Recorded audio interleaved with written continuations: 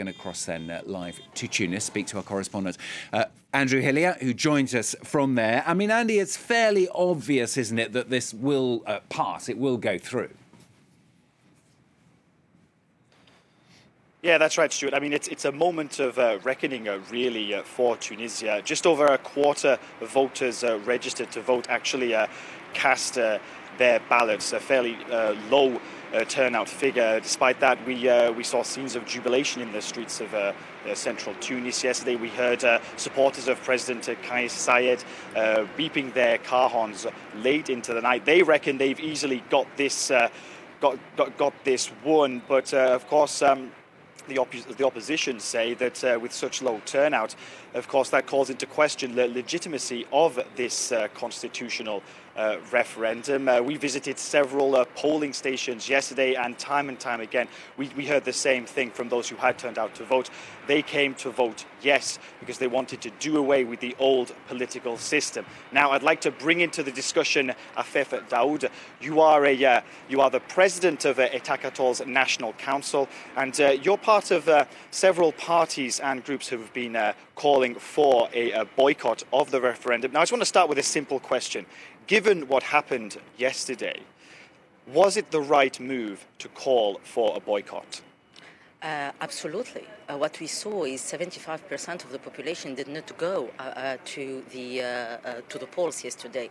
Barely over 25% participated, and only 23% agreed to this constitution. It's cringingly low as rate, and it shows it's not legitimate.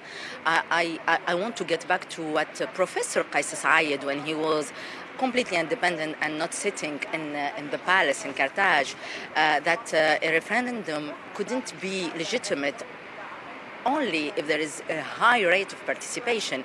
He also said that it's a way in the Arab world to set dictatorship. And what happened yesterday, it has a strong reminder, a sad reminder of 2002 referendum.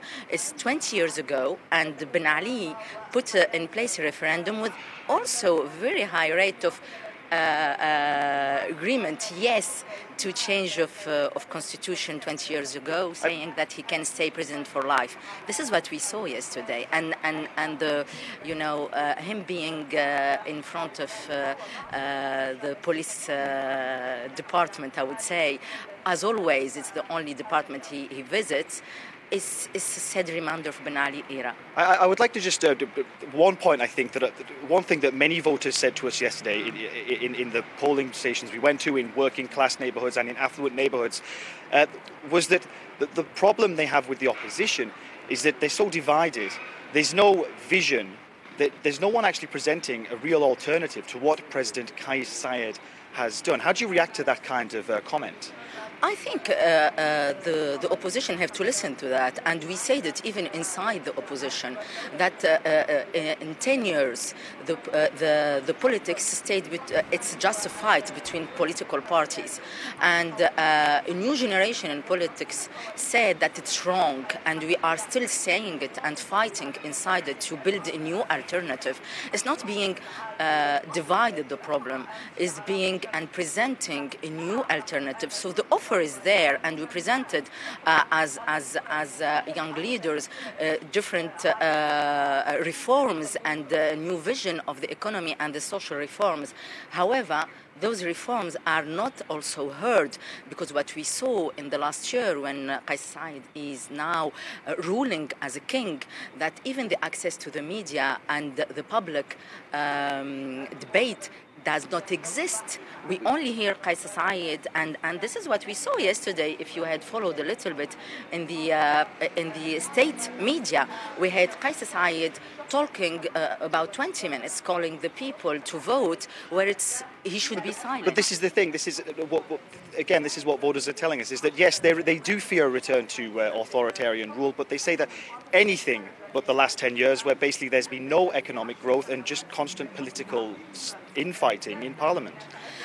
In the last 10 years, we had 2 years when the infighting was good because it brought us a constitution which was a very progressive constitution, and a constitution which gives right to even all the people who were left behind during the dictatorship. However, after that, people voted for Nidé. People voted for Nahda, and that's democracy, and they got what they voted for. That's important. And the infighting was, yes, not didn't bring a good result. However, the return to the past, return to the dictatorship, and more than the dictatorship, did they really read the constitution, which bring us, Sharia, almost Sharia law in the constitution? Do we, even if they believe that Kais Saied is a great guy and he's clean and he's a dictator, when he leaves, do they believe that that constitution, when another person in the head of the state, is a good thing for the country? When you read the constitution, there is no counterpower to the power of the president. He can stay in place for forever. Afef Daoud, you are the president of Ettakatol's National Council, a centre-left party here in Tunisia. Thank you very much for your time. So we're still waiting to hear official results. Expecting to get those later today, and of course that's obviously going to have a big effect on what happens here in the days and weeks to come.